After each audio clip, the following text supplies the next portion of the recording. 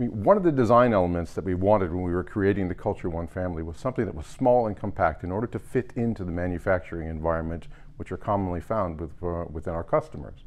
At the same time, we knew we needed to create something that had tremendous efficiency in order to provide superior separation results in a small footprint. And we were able to achieve this on both the CultureOne Primo and the CultureOne Maxi. You know, I guess I would summarize the CultureOne range as something with a small, compact footprint that also is quite capable of delivering the superior separation results our customers are looking for.